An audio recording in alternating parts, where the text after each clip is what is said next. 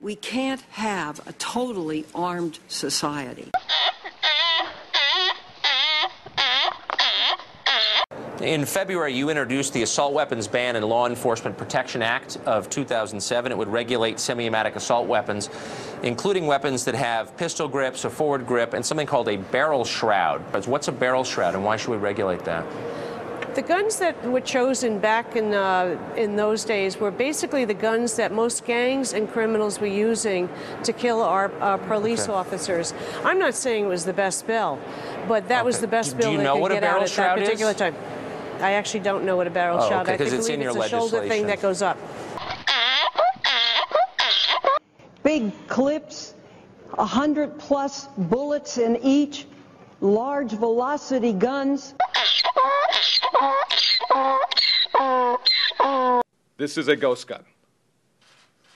This right here has ability with a .30 caliber clip to disperse with 30 bullets within half a second. 30 magazine clip in half a second.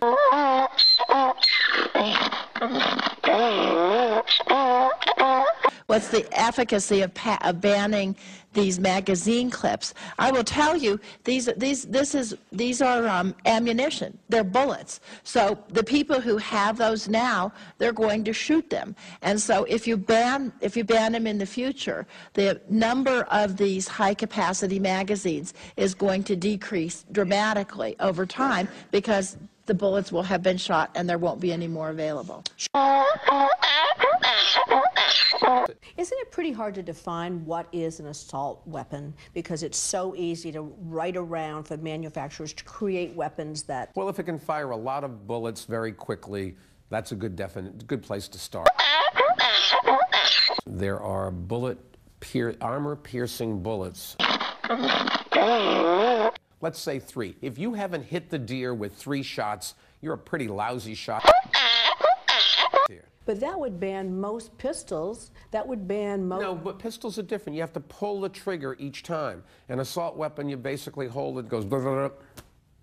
No, those are fully automatic weapons. Okay. You still have to pull a trigger. But if it's 30 bullets or 20 bullets or 10 bullets before you run out, I would suggest the deer is... God wants that deer to live.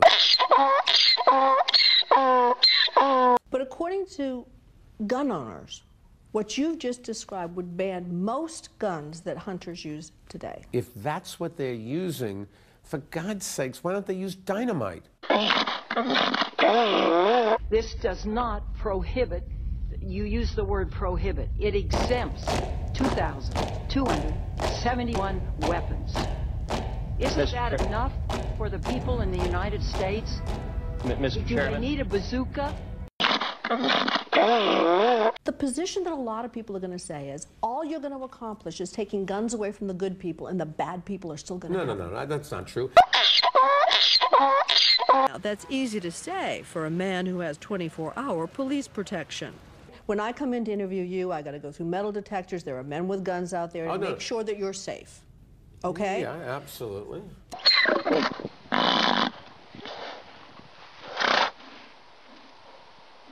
In the spirit of gun control, will you disarm your entire security team? We'll get right back to you. You'll get Came back over to me? very friendly. Would you like a sip of my soda? Very friendly body language. They're grabbing on him. Grabbing on him, dragging him away. Why can you defend yourself but not pushing him back? The majority of Americans. I mean, look at the team of security you got. And you're an advocate for gun control? 1, 2, 3, 4, 5. 5. I'm counting. There are probably more. We need to do this every day of the week and just really brainwash people into thinking about guns in a vastly different way. It's not about keeping guns out of the hands of law-abiding Americans, and I'm sick and tired of people lying to the American people. We're not proposing a gun registration system. We're proposing background checks for criminals. No one's taking away all the guns. Everyone will be able to be armed. We will take all weapons. I'd love to see that. In uniform. You've heard it here. I'm on television, so everybody knows it. I believe in the Second Amendment. I believe in people's lawful right to bear arms. I will not take your shotgun away. I will not take your rifle away. I won't take your handgun away. Mr. and Mrs. America, turn them all